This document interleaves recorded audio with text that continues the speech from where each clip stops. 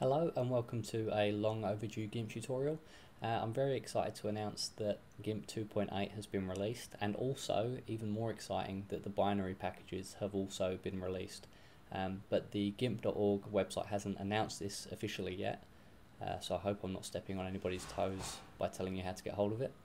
But basically, if you've already seen this information that Gimp's been released, you'll see that only at the moment the source code was available and there were no binary packages available. So to get the binary packages, those are the ones that will act as an installer for the Gimp, what you'll need to do is go to sourceforge.net. So I've already got SourceForge open here, so here we go, sourceforge.net up here.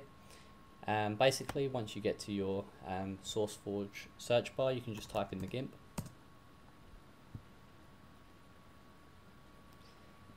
And you'll see here it's the first thing that comes up, and this is actually the one that we can download, and this is the updated version. I'll just click through to show you that it's legit. So here you can see download Gimp 2.8 setup.exe.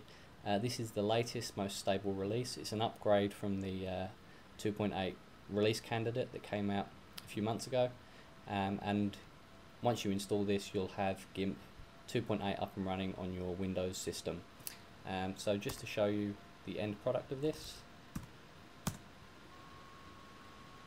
and there is the lovely new Gimp 2.8 splash screen.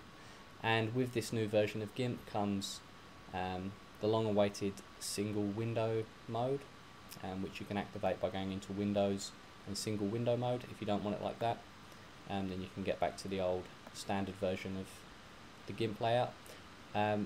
With this new version of Gimp 2.8, I'm going to be redoing all of my old tutorials, put together a new curriculum for it, and I'll also be looking at some of the new things. Just very quickly, some of the new things are like this cage transform tool.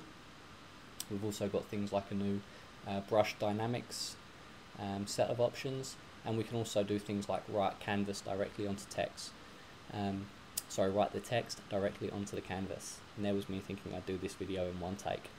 Anyway, I hope you enjoy this download, I hope you enjoy playing with the Gimp, and I look forward to seeing you all again very soon. Thank you.